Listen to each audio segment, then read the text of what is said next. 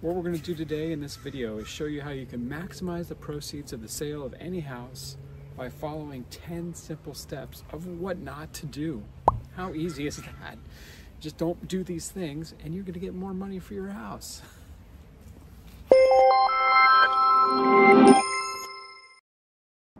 And don't forget to stay to the end of the video where we have 2 items that you can have fixed at your house absolutely free.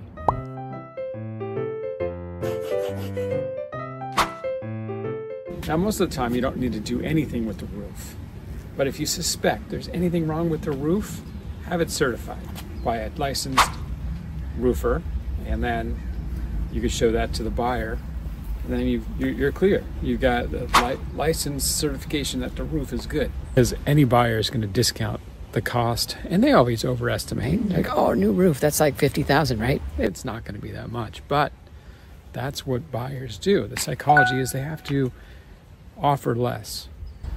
And if there's anything wrong with the roof, like it's leaking or there's cracked tiles, then you have a little bit of an issue. You definitely want to fix those. And never try to sell a house with a leaky roof. There's a house right here across the street with a green tarp on its roof. So this house has 2 tarps on the roof. There's one in the front, in front of the window there, they probably leak. And then they have a green one right here.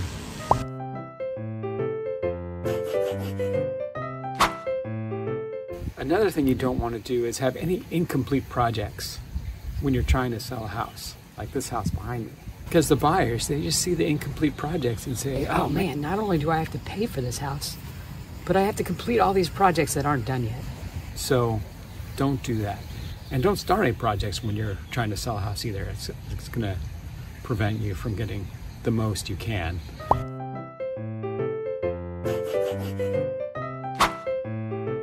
You don't want to give buyers a reason not to buy your house. There's already enough of those. Maybe the house is on a hill, or maybe the school's not that great, stuff you have no control of. So you have full control of whether you start projects or not.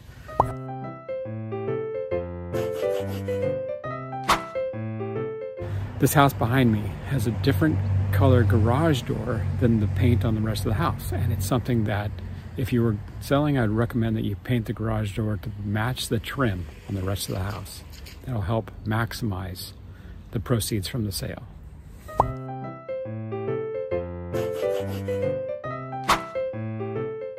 Another thing you don't need to do is replace your windows. These 2 homes behind me, that one that's kind of peach color has brand new windows. Yet this one right behind me does not. Not a big difference. If you spend the $10,000, $20,000 to replace all your windows, you're definitely wasting your money. So it doesn't make that big of a difference to buyers. I have yet, after 22 years in real estate, have a buyer say, I don't want that house because the windows are old.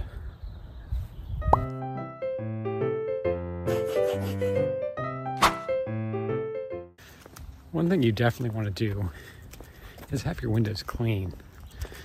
So I can't tell you how important it is to have clean windows.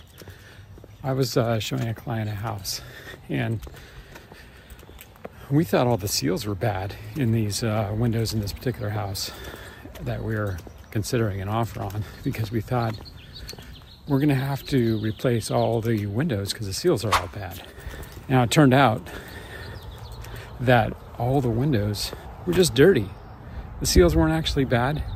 They all operated nicely. So, as we were really interested, if you're selling, definitely clean all your windows really well.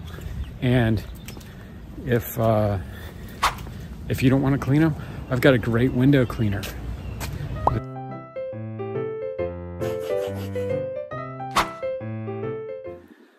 Now, normally you don't want to paint the outside of the house, the exterior. You're not going to get nearly what it costs back in return on the sale.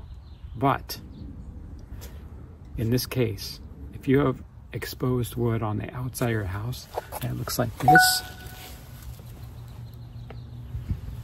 then you're going to want to do it, because it's going to, you know, everything depends on condition. And it's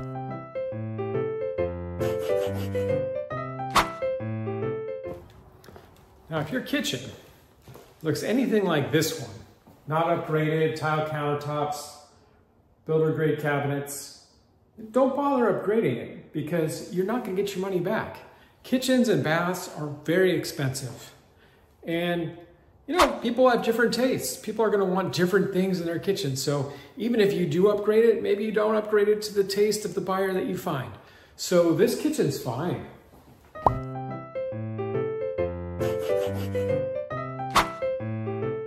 Now let's go take a look at the bath. Now the same rules apply in the bath. You know, kitchens and baths are expensive. This one's got a jacuzzi tub in it, but you're not going to receive the full value back for the upgrades that you make in the bath either. So again, don't bother. You're not going to get all the money back in the proceeds from the sale, so why do it?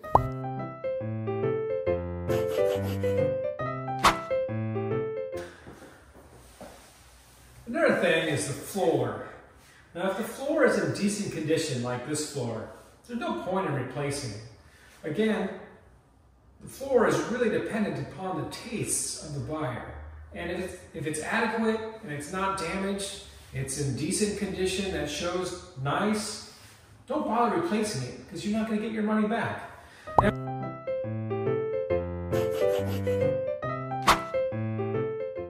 If the HVAC system, like this one right here, is in decent condition, don't bother replacing it, just as long as it works.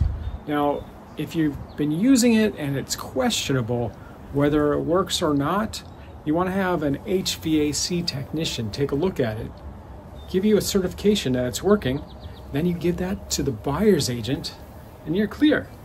So if it looks anything like this one, you're probably fine.